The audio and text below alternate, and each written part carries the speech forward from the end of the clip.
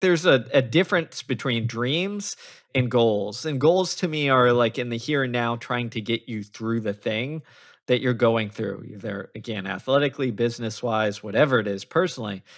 And what happens is, as you said, if they set our expectations. So again, I'm going to use the marathon example because it's the simplest to, I think, to understand. If I say, this is my goal. My goal is to, run 4 hours in the marathon, and this is make or break. And I set my expectation there. Well, that can get me motivated.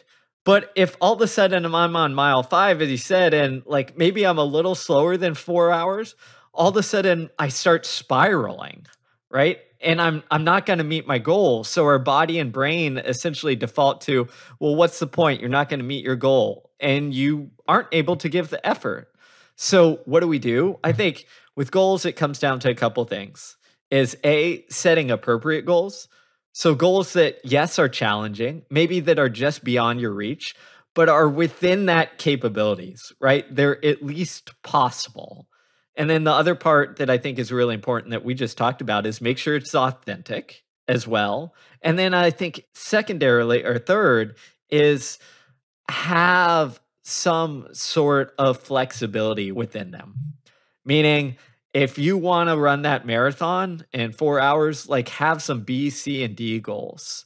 If you want to accomplish whatever in your sales job, like great, but have some goals that are not directly tied to maybe the sales numbers, but something that is related to the process that you can execute on, even if you're not able to accomplish like this outcome based goal, because we still want to be able to do the tasks that we need to, and we want to prevent us from going to what's the point mode. Yeah, it's so important to reflect on the improvement.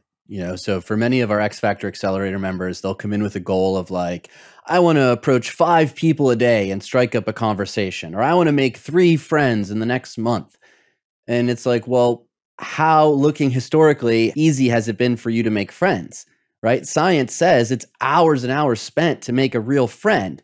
So do you have 100+ hours in the next month to make 3 real friends?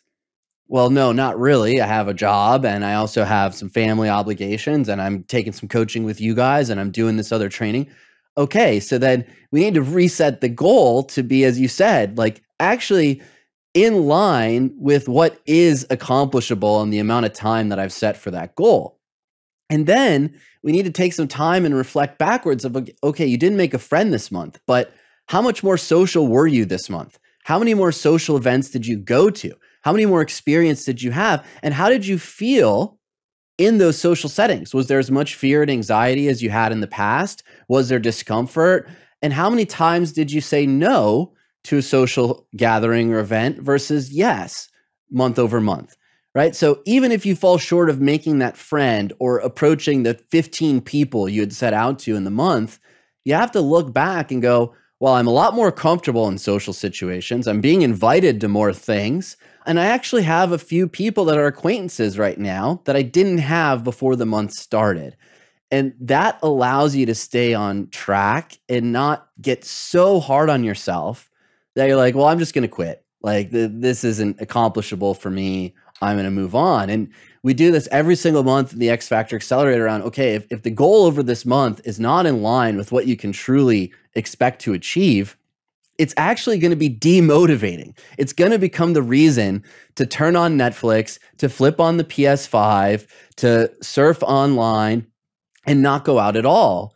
And it just is so unfortunate because many people haven't had that goal setting conversation, and they see other people around them achieving larger goals, setting larger goals, and they think, well, why can't I do that? Why doesn't it work the same for me? And I think that's really where the benefit of coaching comes in, because a coach is good at being honest with you, sharing their experience around goals, and also can help you with the B, C, and D subset of goals that you might not be thinking about that can be wins that are very motivating as you continue working towards that larger goal, even if you miss it in that time frame. Spot on. I mean, coaches provide perspective that you often can't see when you're in the thick of things, right?